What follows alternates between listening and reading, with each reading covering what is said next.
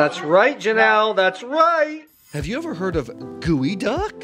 Yes, because he said you're gonna cut it. Are you gonna be here? This is a Pacific shellfish. It's considered a delicacy in Asia. Before it looked like a, you know. Oh, okay. And now it looks like. My friend Janelle picked up the geoduck, and I'm supposed to pair the wine. It can be difficult to pair wines with these kind of flavors. This is salty, briny, really fishy. My first GEODUCK. The wine that I picked for the evening is an Etna Bianco, an Italian white wine from Sicily. It's grown on a volcano and has tons of acid and salty notes. It's made from the grape Caricante. I think with the wasabi sauce is much better.